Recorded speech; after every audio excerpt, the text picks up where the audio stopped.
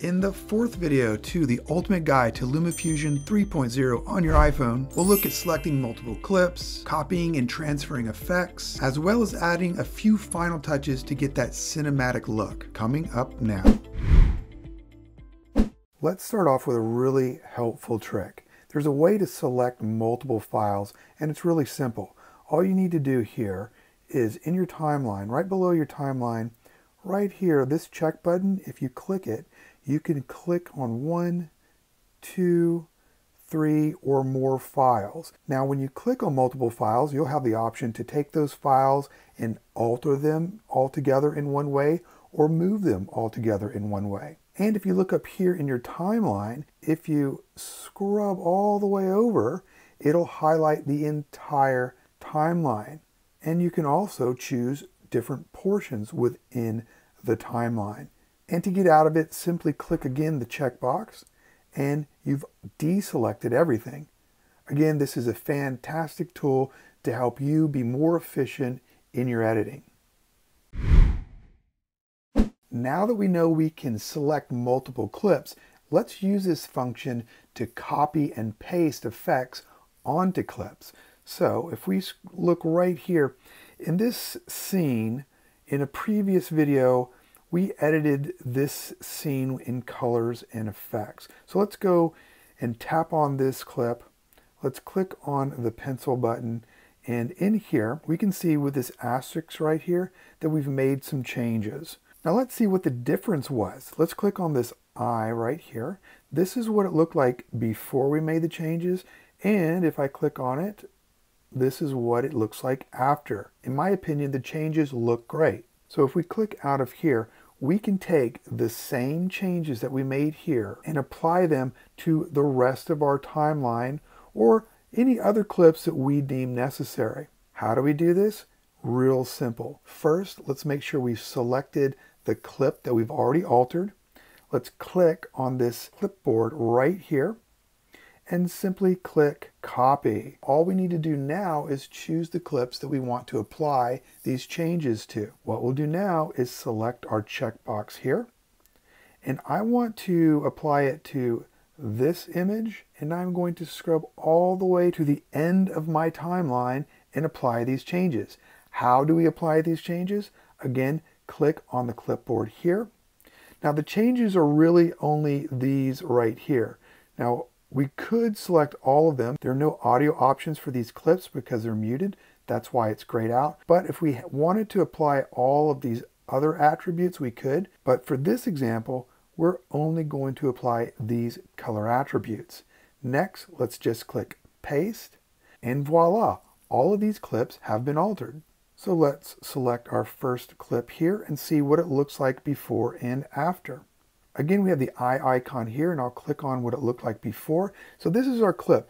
Notice the blues in the sky and the greens in the wave. Once I click the eye icon again, you'll see that the colors are more vibrant and rich. 1, 2, 3, and there you go. And these changes have been made across the rest of the timeline, further enhancing these edits.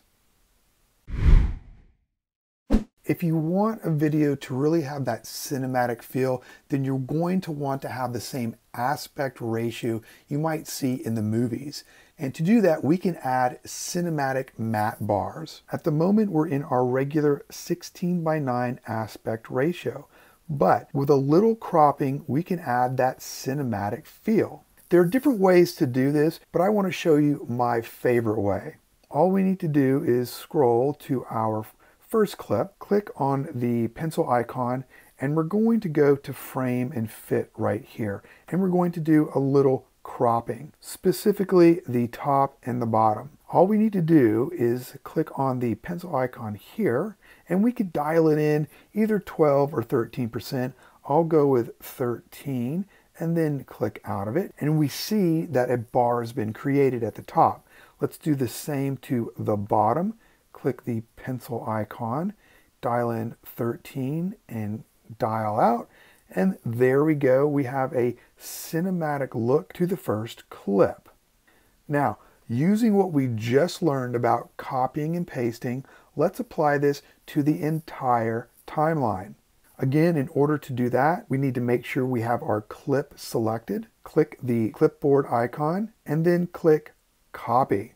Now, let's go to our next clip, highlight that clip, and we want to hit the check box again so we can scrub all the way to the end to make sure everything is highlighted. Then click the clipboard once again, and we want to paste only the attributes for frame and fit. Let's deselect this icon here and then click paste. Deselect all your clips here, and let's go to the beginning of the timeline. And as we scroll through, we can see there are cinematic bars across the entire video. Let's watch and listen how this video plays out.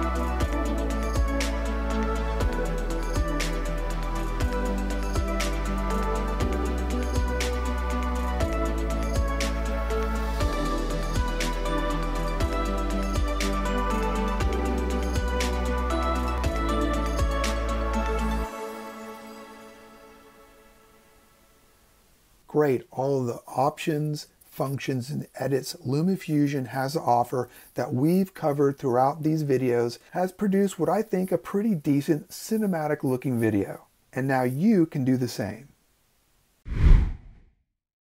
Now, one of the last things you might want to do is add a title. You really have two choices here. You can click on this plus icon, and here we have a main title and an overlay title. The difference is that a main title is only available at the very beginning of your video or the very end of your video. An overlay title is something on top of another video clip. So let's start with a main title video. But before we do that, we need to make sure that we have linked our first video clip with our audio clip. If we don't do that, this is what would happen. We would click here, main title, and then the main title would change the timing of the tracks. So let's click undo. And to get around this, if we click on our first clip and then we click the link button, our video and audio will stay linked together. Then click here again, main title, and notice we've got a 4-second main title. In order to edit that, click on that clip and hit the pencil icon, and now we're in our editing area. There are lots of options here that you can do. We can double click here in the middle and change the text. Let's hit all caps and type in fun in the sun. I think that'll do, and click done. From here, there are other options there are some interesting options, but the simplest is just to stay with our plane. We can change the opacity. We can change the font style. Let's go down and maybe choose something a little more interesting like Bradley Hand. We can change the size by scrolling back and forth. We'll put it right about here. And we have several options, as you can see: line spacing, color, width, shadow, and so on. Once you've made the adjustments to the title that you want, simply click back. Make further adjustments with the timing. Let's give this 2 seconds. Also, if you want, you can put in a transition. For example, a dip. And let's take a look and see what that looks like. Okay, looks good to me. Now, your other option is to choose an overlay title somewhere in the middle, the center of your video. Simply click on overlay title, and you notice that this title option has been placed on top of your existing video clips. Again, if you want to alter that overlay, simply click on it, hit the pencil icon, and you can go through the same process that we just saw with our main titles. So now you know the 2 title options that Lumafusion has to offer you. Once you're happy with all of your edits, the next thing to do is export. In order to do that, come down here and click on this export button. You'll have a few options. You can export as movie, audio only, Lumafusion project package, XML project package, and snapshot. For our purposes, we'll go into movie. It's the simplest and most used. Once you click on movie, you have a few more options. You can save it in your photos album, you can upload directly to YouTube or Vimeo, and you can also airdrop it if you want to send it directly to another device. In addition to that, you can click down here for more options. For example, let's say you'd like to save it to Dropbox. Again, if so, simply click and drag it over to your available options. Come back, and now this option, Dropbox, is available to you. But for today, we're going to save it in our Photos album. Click on Photos, and now we have the settings that are available to us. At the top, it's a little information to let us know what's going on. I've muted 2 tracks because for this video, I only wanted the music being played. Under basic settings, it's already automatically going to give you what Lumafusion believes to be the best settings. So this star icon right here is what Lumafusion is recommending. If we click on it, we have several other options. We can export in 4K, 3K, and so on, or even as low as 480p. The reason that 1080p is being recommended here is because I have a mix of 4K and 1080p videos. So it'll probably look best if exported in 1080p. So we'll stick with that. Frame rate is 30. You probably don't want to change that. With video quality, we have several other options. Quality, extreme, and ultra, or something smaller if you prefer. Audio quality, just a few options. 48 is your highest choice. I think I'll go with that one. Advanced settings, what video codec would you like to choose? The standard really is H.264, and I'll stick with that one.